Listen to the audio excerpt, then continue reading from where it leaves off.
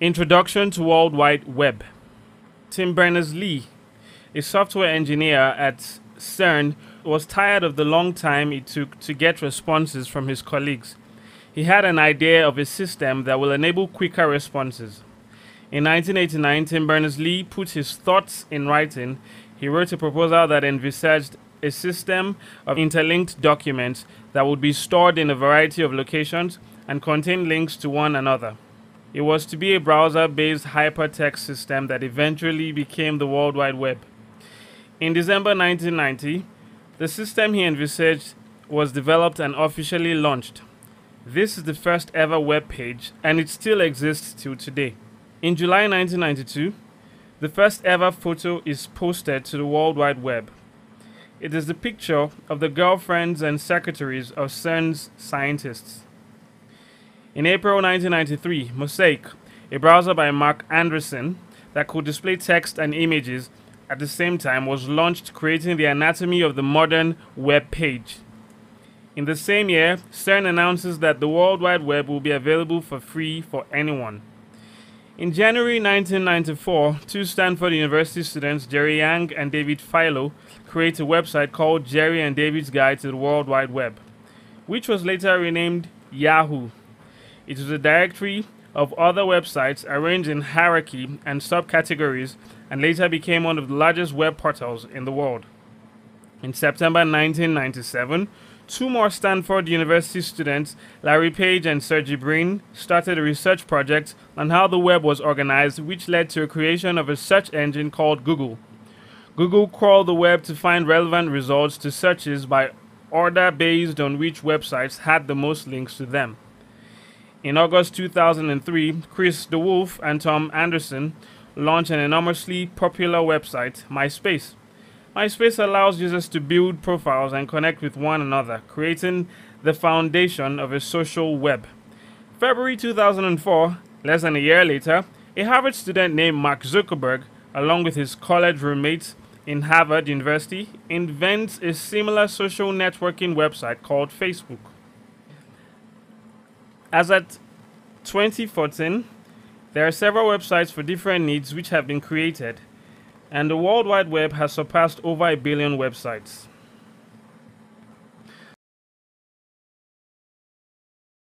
The World Wide Web is an information system on the internet that allows documents to be connected to other documents by hypertext links, enabling the user to search for information by moving from one document to another. The World Wide Web is abbreviated as WWW and sometimes simply called the web.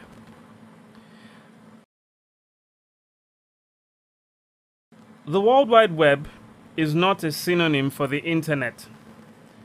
We define the internet as a network of networks where a lot of information resides. The World Wide Web, however, is a subset of the internet. It is an information sharing model that is built on top of the internet.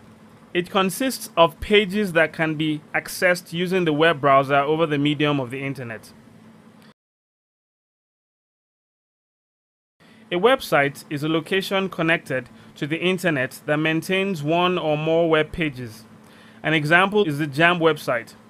Its location address is www.jamb.org.ng. The first page is the home page.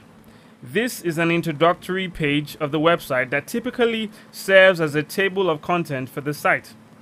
Other pages are subsets of the website and are called web pages. The World Wide Web uses some protocols that govern the exchange or transmission of data between devices. One of these protocols is the Hypertext Markup Language, abbreviated as HTML. HTML is the publishing format for the web. It is a system for formatting text files to give them font, color, and graphics, and describing links to other text files on the web. Another protocol is Hypertext Transfer Protocol, abbreviated as HTTP. HTTP defines how messages are transmitted and what actions web servers and browsers should take in response to various commands. For example, when you enter a website address such as www.wikipedia.com, or what is referred to as a Uniform Resource Locator URL in your browser, It actually sends an HTTP command to the web server, directing it to fetch and transmit the requested website. Philip Emeagwali from Nigeria is a maths whiz.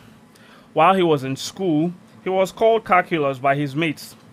Philip came up with the formula for allowing a large number of computers to communicate at once, which contributed to the development of the World Wide Web as it is today.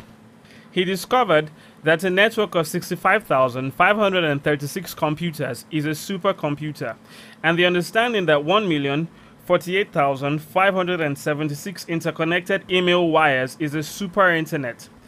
He enables Nigeria contribute to the development of the World Wide Web. Let's see some websites on the internet. After checking to ensure we have internet access, we double-click on our browser. Let's go to Philip Emeagwali's website. In the address bar, we type in his website address. The address is www.philipemeagwali.com. As it opens, we can see the biography and achievements of Dr. Philip. We can also check the JAMB website by typing in the address www.jamb.org.ng in the address bar. The website opens and we can see the information contained in it. www.jamb.org.ng is a typical web address.